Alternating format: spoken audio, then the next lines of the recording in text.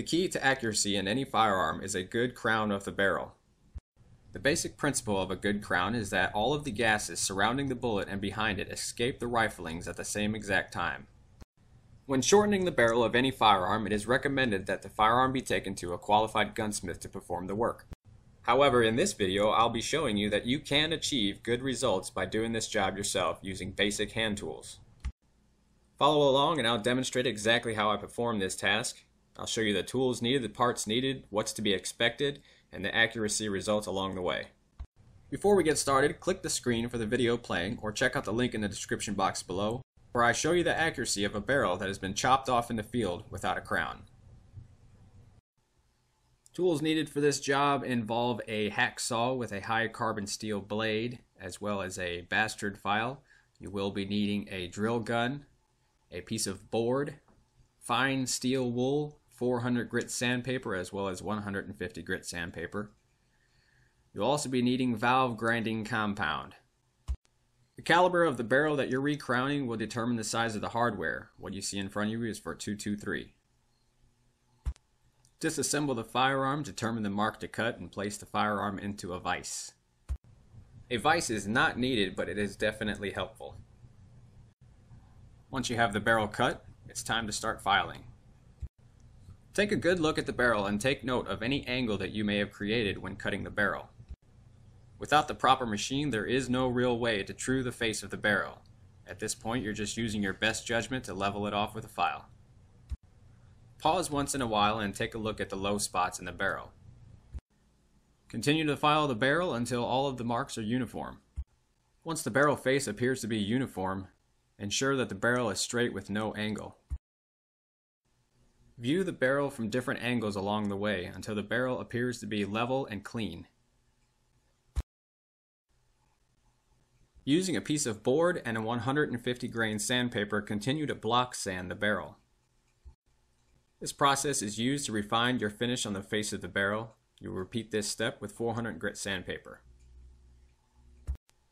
Rotate the barrel along the way and continue to sand against the rim of the barrel to bring down the edge from the cut.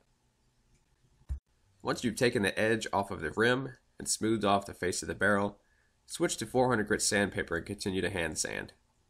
Progressing from 400 grit sandpaper to 800 grit sandpaper will yield better results. Once you've finished sanding, taping fine steel wool to a drill gun will allow you to buff the face of the barrel. Once you've achieved a desired finished look, it's time to start the recrown. You can see here I cut the head from a machine screw and attached a cap nut. These parts will vary depending on the caliber. You will also be using your valve grinding compound. Insert the machine screw and cap into the drill gun and add valve grinding compound to both the cap and the barrel. This method effectively creates a crown into the barrel. As you go, stop every 15 seconds or so, adding more valve grinding compound each time. It's a good idea to stop and roll the barrel once in a while. This will help to keep the crown uniform along the way. This is about the effect that you're looking for right here. It's not necessary to go any deeper than what you see this crown here. Once you've created the crown to your liking, tape steel wool to your drill gun and buff the crown. Once you've finished, it is extremely important to clean the bore of the barrel at least 3 to 4 times, removing all remnants of steel wool and valve grinding compound. Okay, so the crown looks good. Well, let's see how well it shoots. Using 55 grain Perfecta ammo, I set up at 35 yards for the initial test.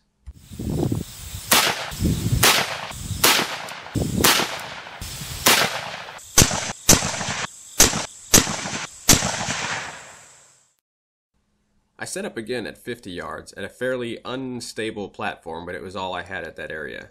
I'm also using a 4x32 scope.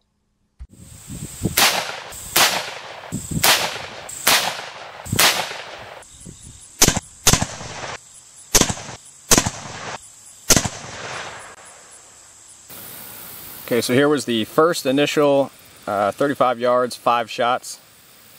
And then this was the 50 yards, 5 shots. You can see the grouping spread out a little more. And I took another 4 shots off camera there just to kind of square things away. And you can see that's a pretty good at 35 yards, spreading out just a little bit at 50 yards. So what it appears to be is bullseye would be 35 yards. This first ring right here would be 50 yards, and I would assume this ring right here would probably be 100 yard grouping. And of course probably spreading out from there 300 yards. So not too bad, but especially for just a garage cut down in Recrown. Well, I hope you guys enjoyed the video, and if you did, feel free to give me a little like down there. Feel free to share, comment any questions you might have. I'll do my best to try to answer them. If you're looking for some 100-yard shots with this rifle, check back later on when I have access to that range. As you can probably tell here, I'm really happy with how compact this rifle is. And before I go, I just want to make sure you guys know that it is always highly recommended that you take your firearms to a qualified gunsmith to perform the work. But for the do-it-yourselfers out there, I hope this video helped you out, and we'll catch you guys next time.